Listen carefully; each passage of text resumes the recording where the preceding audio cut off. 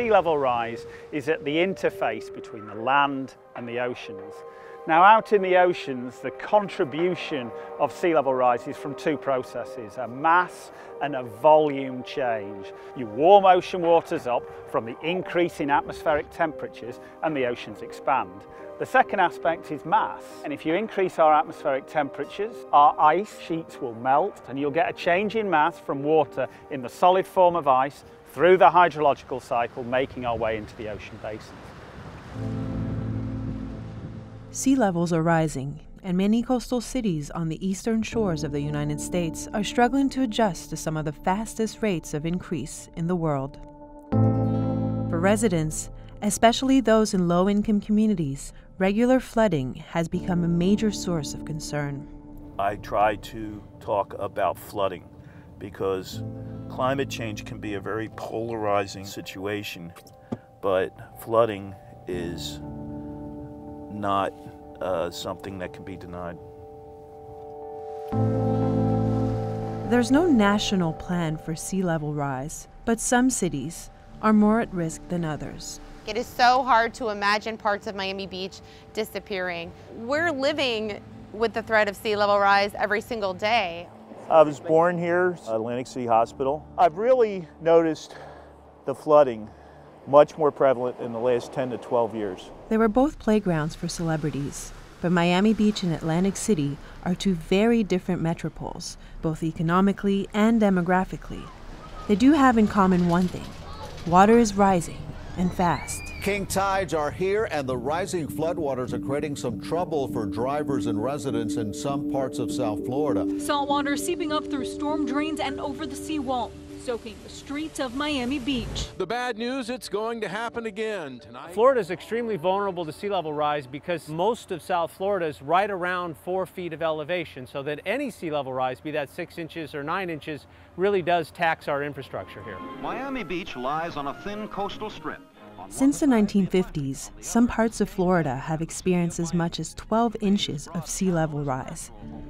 An additional 3 to 8 feet is expected in the next 100 years, but that depends on how quickly we can cut greenhouse gas emissions. The first thing that we need to do to counter this threat is stabilize the climate system. At 2 degrees or less of warming, that will make a big difference here in South Florida. We all are affected. Miami sits on limestone, so the water does not come from the shore. The water comes underneath us also. So communities that don't sit on the beach are being affected by flooding, sea level rise, sunny day flooding. Sunny day flooding is when the tides come up and the day is sunny like it is today, and we have water in the streets. Local organizations have also emerged in response to the threat, mostly in hopes to inform and mobilize communities. CLEO is one of them. CLEO was formed as a nonprofit in 2010 to work with climate scientists to translate the seriousness of the data to a lay public. When CLEO's outreach, which includes everyone from elected officials to grassroots communities, the biggest concern is sea level rise. This is an area down where they had flooding. This is 300 yards from the bay, and that's one of the main arteries, Ventnor Avenue. Virtually every single year, we have to replenish the beaches with sand because it's being continually eroded by the higher and high sea levels. And then we can think, well, what about the future?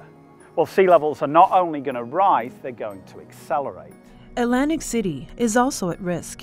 The sea level here rises by 4 millimeters a year, 25% higher than the global average. When it floods, you can't get around the neighborhoods. Cars are lost all the time. Dunes are already in place on the ocean front to protect residents on the coast from king tides, though the flooding is mostly a problem for residents on the bay side. We have seen an increase in nuisance flooding, and we are working on several projects to affect that, but flooding has a major impact on quality of life. Officials for both cities are investigating what they could do to keep the water out.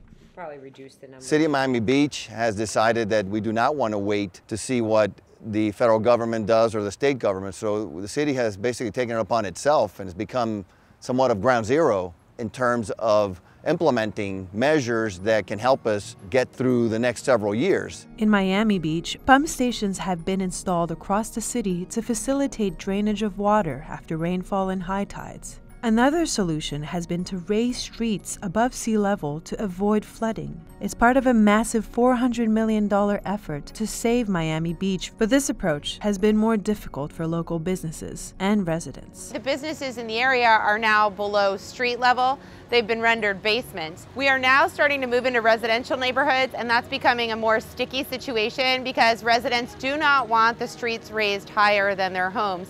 For many, the city has not been fair in delivering long-term solutions, a climate injustice many see as class-related. Liberty City, which is where we are right now, it sits in the same exact city as Miami Beach. However, we're considered low income, high crime, low education, and the city does not spend as much money on our community as they do in the communities like Miami Beach, which is unfair. So the inequity in Miami-Dade County, where more than 50% of our population is at or below the poverty level, means that they don't have a safety net. They are counting on the government to make sure that protections are in place in the worst case scenario. They don't feel that protection. I think that low-income communities in our country are usually left out, not included in different conversations, and it's the same here with the sea level rise and resiliency planning here in Miami. The Back Bay areas are generally the lower income areas of Atlantic City, so a lot of people that experience the flooding were lower income. Atlantic City is trying to respond by raising homes in affected areas, but that might not be enough. You can continue to adapt, put sand on the beach, protect the shoreline. If the rates of sea level rise are not rapid, a choice needs to be made about whether we reduce our greenhouse gas emissions or whether we continue to emit greenhouse gases, and then the sea level rise rates will be so fast that we won't be able to do anything about them. Coastal cities face an existential threat at a time when the U.S. is led by a president who dismisses the science of climate change. Donald Trump plans to cut funding for coastal resiliency and climate programs. Cities are increasingly finding themselves on their own. Anyone who understands the urgency of the climate data cannot, should not, and really have to be held accountable if they deny climate action in a really urgent way. We have to move away from oil and gas and burning fossil fuels, and we have to move to clean energy if we want to survive.